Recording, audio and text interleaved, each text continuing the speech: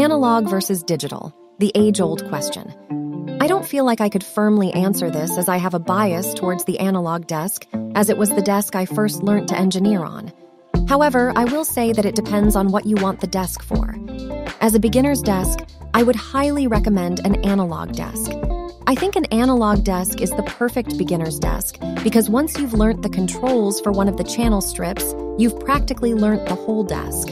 However, if you want a desk for touring or just something less time-consuming, then a digital desk is definitely better. Although more expensive, the digital desk is definitely worth the price as they have an inbuilt effects unit, so you're basically paying for 2 units combined.